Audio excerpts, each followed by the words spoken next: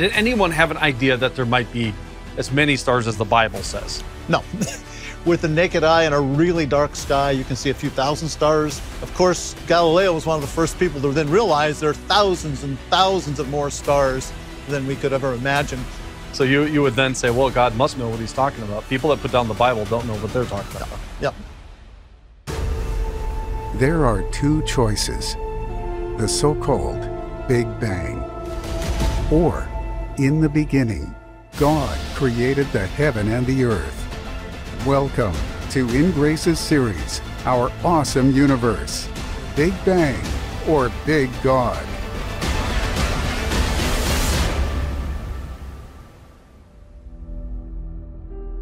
Have you ever been outside in the country on a cloudless, moonless night and looked up? I remember such a night.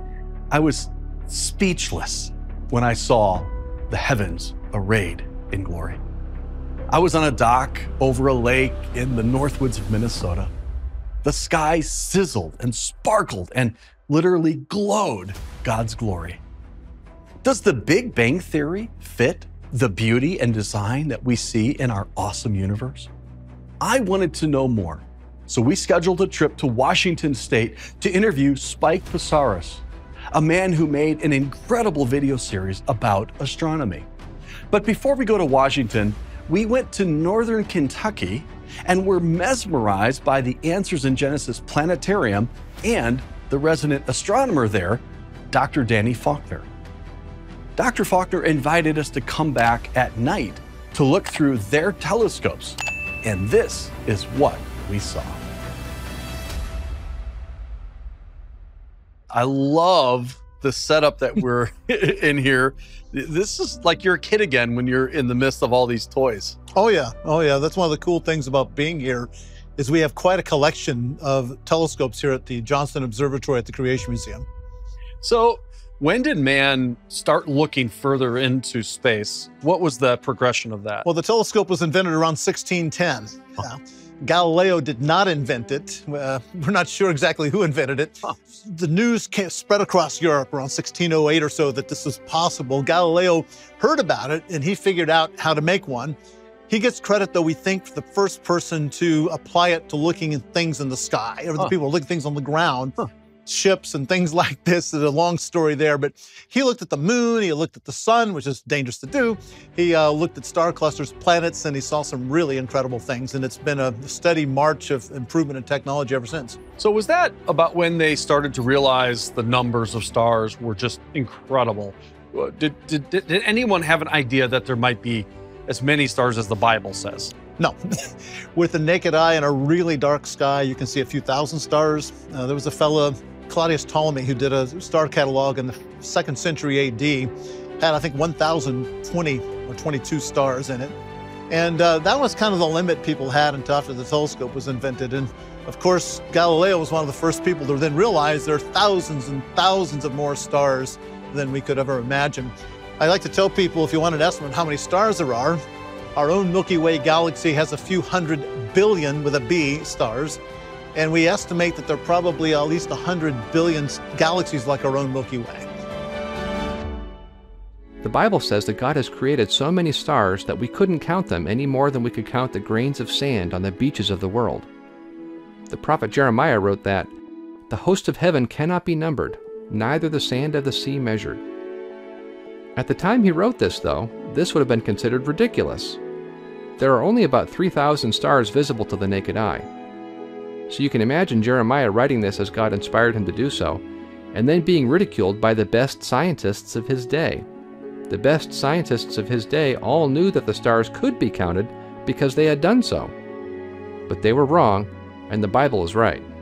Thanks to better technology, we can now see an estimated 100 to 200 billion galaxies. Each galaxy contains about 100 billion stars. That's about 10 to the 22 stars in total. That's a 1 with 22 zeros after it. That's an incomprehensible number. If you could count one star per second, it would take you over 300 trillion years.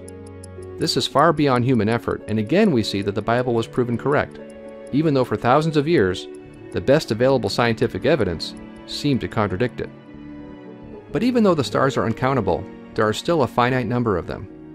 As Psalm 147 says, He telleth the number of the stars, He calleth them all by their names. Again, the Bible correctly refutes incorrect ideas.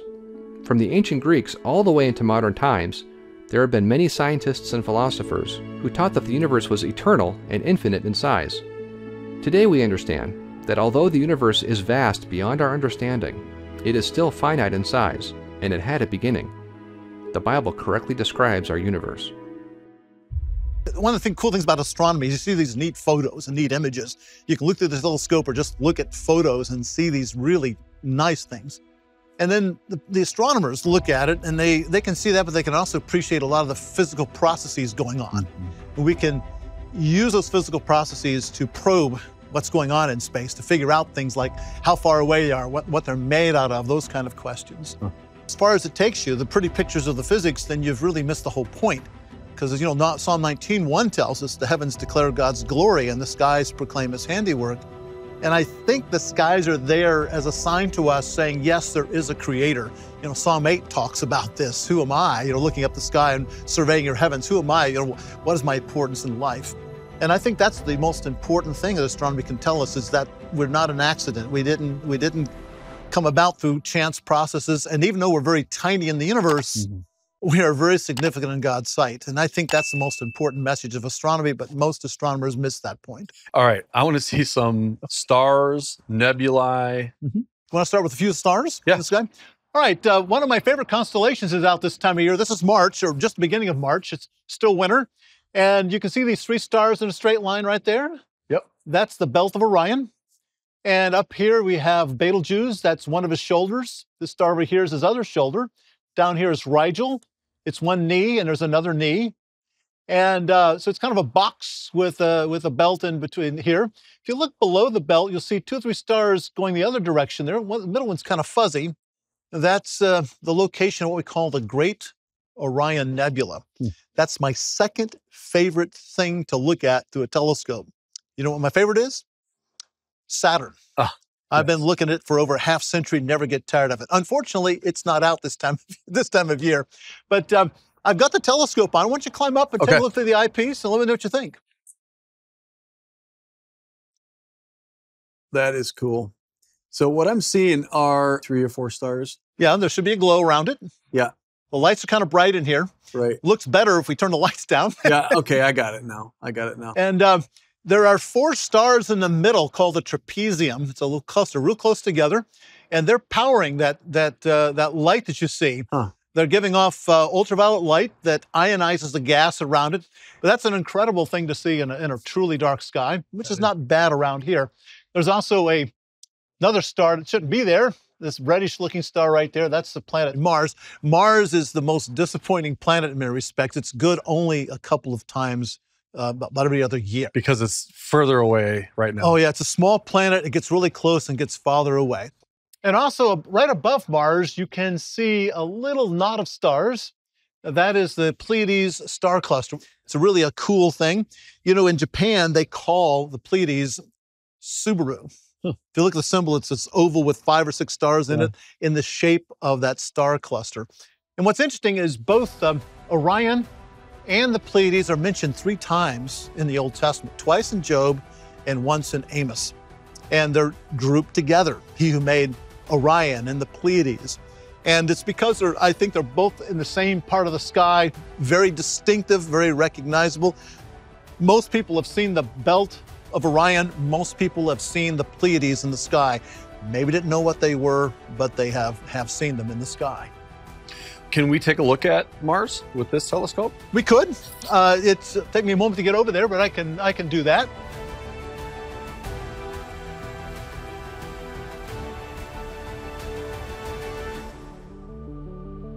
Aren't you amazed when you see the incredible design and beauty of our universe?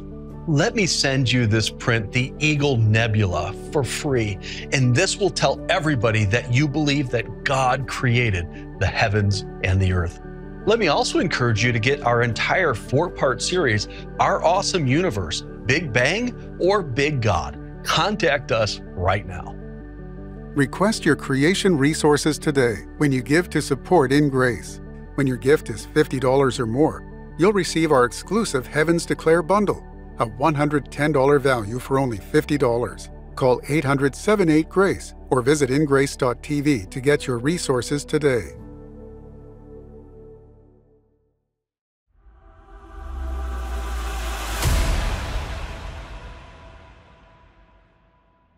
Let's take an imaginary tour of the cosmos, starting at our sun. Let's say you started at midnight on January 1st. And let's also say you could travel on a beam of light as it left the sun. If the planets were lined up correctly, you could visit them as you traveled outwards into the solar system. In about 3.5 minutes, you'd reach Mercury, the smallest planet in the solar system. It's even smaller than some of the moons of the other planets. Your next stop is the planet Venus, which you would reach at about 6 minutes after midnight. Venus is sometimes called the morning star because it can shine so brightly in our sky. It's also called Earth's sister planet because some of its characteristics are similar to Earth's.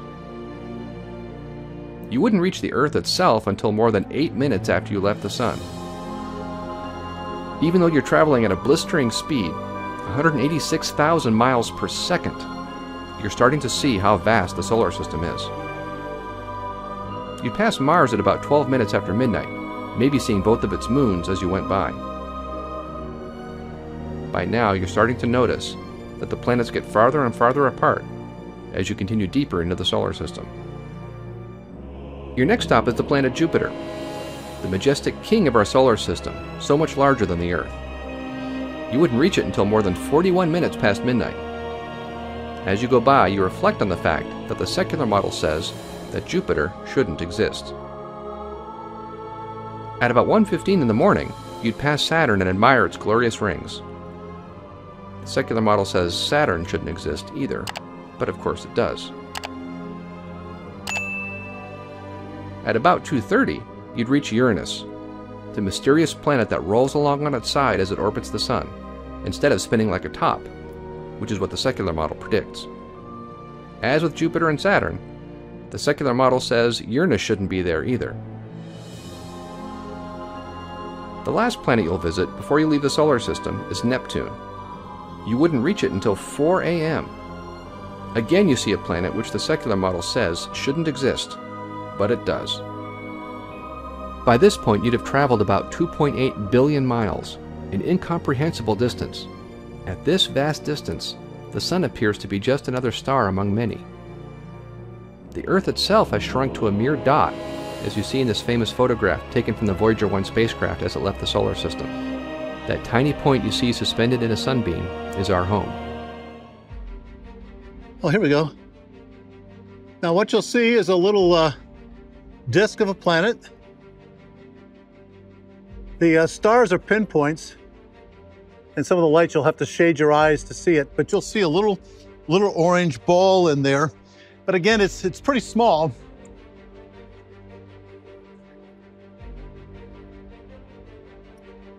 Oh yeah.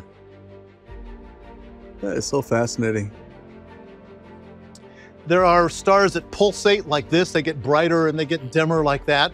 And then there are stars that are irregular. Some stars are spotted. Is the sun pretty consistent then Oh, yeah, compared to all those? The sun varies a little tiny bit, but barely. So that's planned then, right? Well, that's even better than that. People started looking for solar analogs decades ago, stars like the sun. And they discovered something about G-type main sequence stars. They vary by a couple of percent many times, which is disastrous if the sun did that. So they found out that the sun is unusually stable for the type of star that it is. They've now found a few stars they think that are stable like the sun. But yeah, the sun is incredibly stable. And again, that could be an accident, but I don't think so. I'd rather doubt that. Yeah, I tell people, if you think it's a coincidence, just how many coincidences are you allowed to have before you begin to realize that maybe something isn't a coincidence anymore? Right. Of course, most stars are too far away to have much of an effect on the Earth. Nevertheless, there's one star that is crucial to life on our planet, the Sun. Our Sun sustains life on Earth in many ways. First, the Sun provides food for us. The Earth's food chain is based on plants and algae. These convert the Sun's energy into sugars and starches, which are eaten by other creatures, some of which then provide food for other creatures as well. Ultimately, all of our food is derived from the sun's energy. Without the sun, the Earth's entire food chain would collapse. The sun also provides oxygen for us.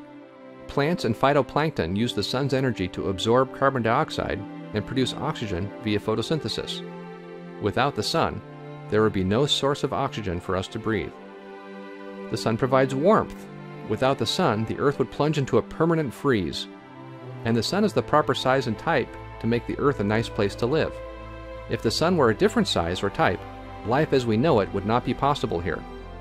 Lastly, the sun is located in the right part of our galaxy to sustain life, about 26,000 light-years out from the center of our Milky Way. If the sun were closer in toward the middle, the Earth would be bombarded by X-rays and gamma rays from the galactic center. If the sun were farther out, its orbital period would no longer match the rotation rate of the Milky Way, and we would be more likely to drift into our galaxy's spiral arms, where radiation levels are higher. Also, our sun's orbit is circular. If our orbit were more elliptical, we would again be more likely to drift into the arms. But our sun is just the right type, in just the right spot, and in just the right orbit to sustain life on Earth. Our sun is exceptionally well designed for us to live here, but you've probably been told otherwise. We're 93 million miles from the sun. There are a couple stars that, if they were at the center of the solar system, we would be orbiting around inside of it. So, Wow.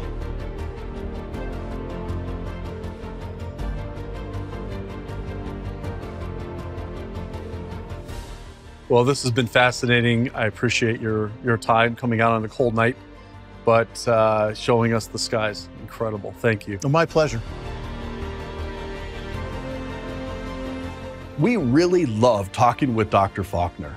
You can really sense his love and excitement for the Creator. Another man who deeply loves the Creator is my friend Dr. Carl Baugh. And I knew that he knew a lot about the universe. And so we went to talk with him in Glen Rose, Texas, to gain more insight into how awesome our universe really is. You have this really beautiful illustration you call Creation in Symphony. Yes. Because you see in the days of creation, you can see such beauty and almost music, right? Yes. The specific design, not only in the macrocosm in those spiral galaxies, but we have 60,000 proteins in every cell in 100 different specific configurations. It has to be exact. The odds that those 60,000 proteins could be specifically oriented for life to be carried on is 1 chance in 10 to the 4,478,296 power. Which is now impossible. Beyond impossible. Beyond possibility Yeah. of a billion universes, Yeah. all simultaneously crunching the numbers. Absolutely impossible. There is a God. He did create. And if we will just look inside every cell of every little flower, every little bunny rabbit nearby, every cell inside the macrocosm, the design of the spiral galaxies, all had to be designed, created, and carried out by a loving, compassionate Creator. And it was here on this planet where He came to walk with us, to show us what God was like, show His compassion, go to Calvary. But that's not all. Not only did He die for us, Pastor, but as you know, He arose from the dead. Amen. He conquered death and gives us life.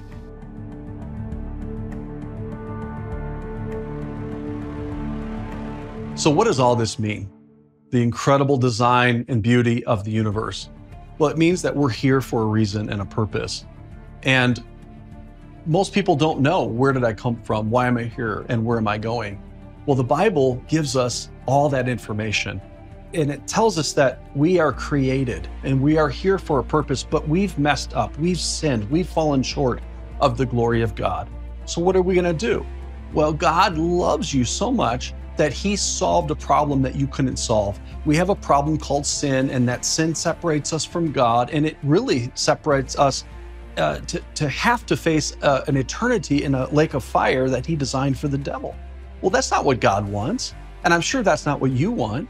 But God, who is rich in mercy and in His grace, allowed his only begotten son, Jesus, who came into this world for a very specific reason. That is to save us from our sins. He died on a cross, taking upon himself our sins, and he rose again the third day. And he said that if you will believe in him, to trust in him, you will have everlasting life. What does that mean? That means that you can't save yourself. Most people think I have to be good. I have to try harder. If you try hard to be good, you're going to find out pretty quickly that you can't. The problem is we have no solution in and of ourselves. That's why God had to come and pay this incredible sacrifice for our sins. And the Bible says if you'll simply trust in the Lord Jesus Christ today, right now, you will be saved.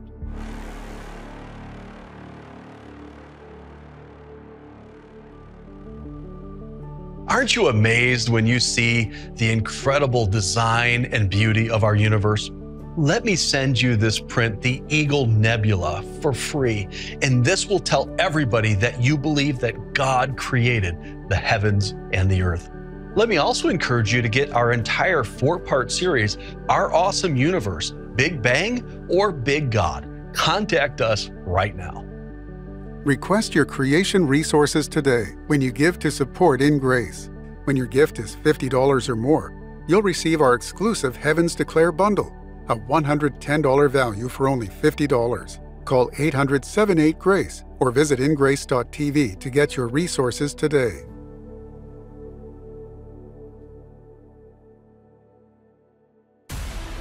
Join us next week for part 3 of our awesome universe, Big Bang or Big God. We were placed here by a loving and a powerful God, but a God that also cares about us. And all these things we typically don't even think of. We just take them for granted, and we tend to be oblivious to what our Creator has done for us. But when you really start considering how unusual the Earth is, how unusual even the Sun is, compared to the planets and the stars we see elsewhere, it's a great picture. That's amazing.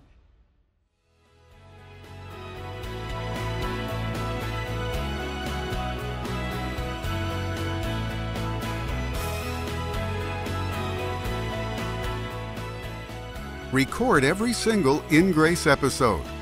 You will be so blessed as we learn all about God's world and God's Word. InGrace is a viewer-supported ministry. Thank you for your prayers and gifts.